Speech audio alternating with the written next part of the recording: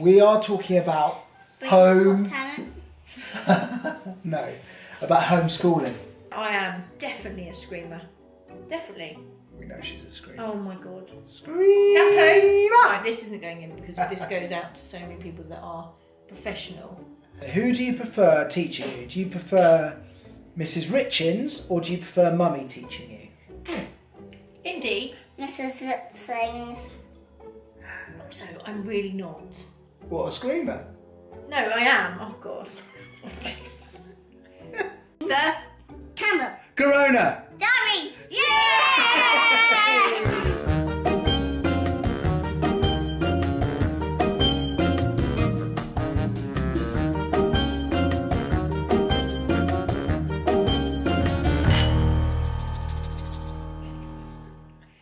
No, I do scream, but then, and I hate it because it's awful. Because then, actually, Tats doesn't, but Kiki will just scream back, and then I'm like, stop screaming, and then it's like, oh, what did I just do 10 seconds ago? So it is awful, but I'm in that situation now. But you know what? They need to know that they haven't got a perfect mum. Was also another really good thing I learnt the other day was I picked up a toy and launched it as hard as I could, and I've got an alright throw, and it broke and shattered, and they all literally just looked at me like, what the hell? I would look at you like that. Yeah, but oh, honestly, actually, I remember that. Was that when you were throwing it out there? Yeah, and one of them went, Daddy, Mummy's thrown my toy. I was like, yes, I have thrown your bloody toy. I had to come out and see what was going on. It was all very violent. But can I say, after that, calm. Morning, girls. Morning.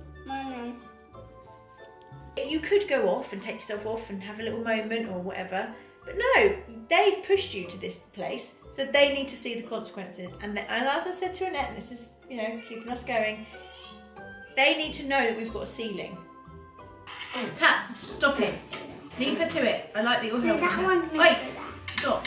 The good thing, and Tassie and I were talking about this today, a good thing about Mummy's school is that obviously we were laughing that we were all like this, and like she was like, I said, do you do that to Miss McGregor?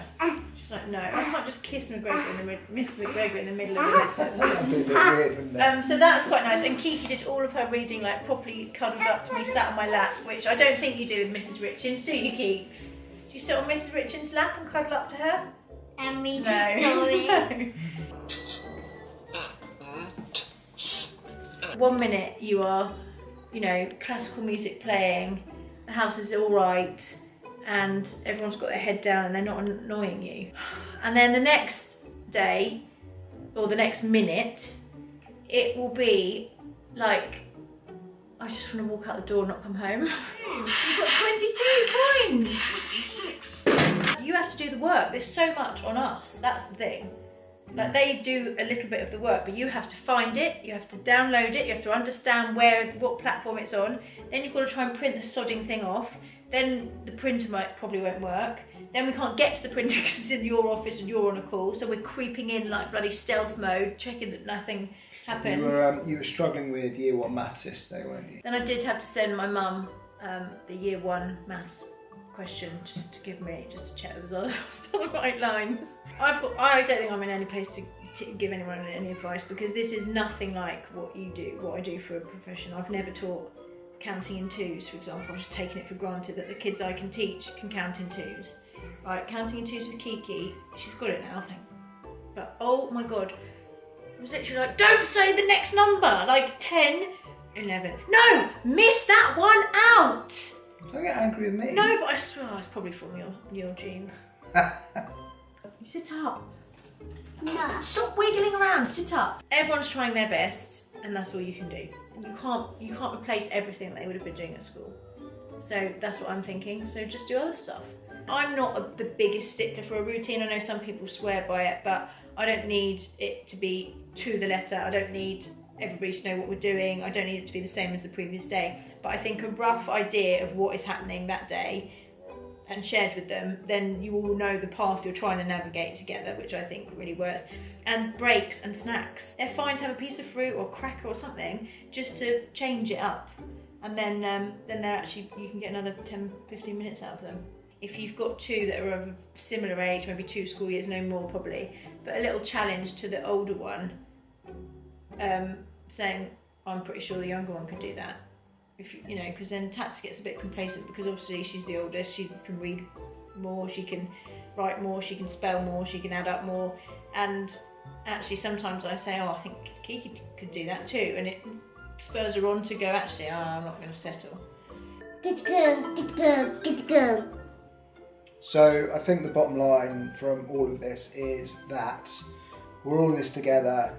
No one's perfect. I think sometimes we look at social media and it appears that everyone's got this whole homeschooling thing nailed. Well, And actually, by not the at all. way, if you're following those sort of people, don't. Yeah, don't Just follow delete them. What's the point? Yeah, because BS. No. because no one's like that. And I'm very proud of you, baby. I think you're doing a great job. I do. I genuinely think you're doing a great job. Never said that to you, but I do. No, I'm shocked. I do. I think you're doing a great job.